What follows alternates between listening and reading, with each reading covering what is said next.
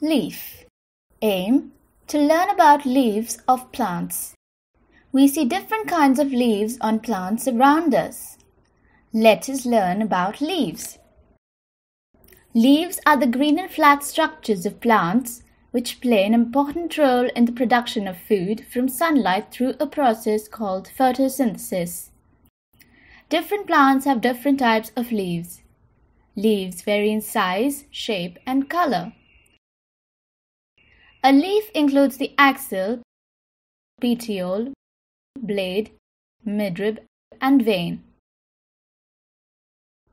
The axil is the point on the branch from where a leaf grows. The leaf is attached to a stalk, also called as a petiole. The petiole grows from the stem. The broad and thin body of a typical leaf is called the blade.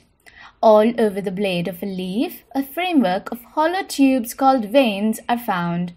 The single major vein that continues from the stalk and divides the leaf blade into half is called the midrib.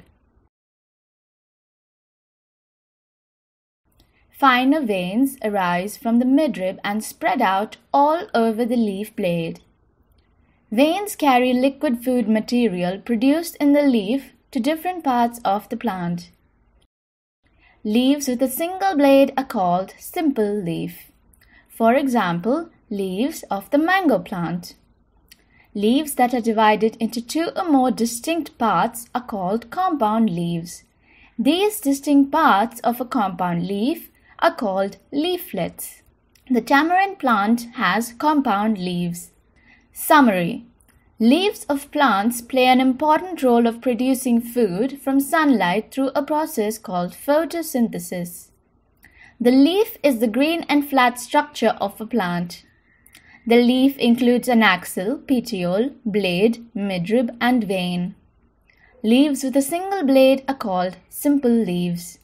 Leaves with leaflets are called compound leaves.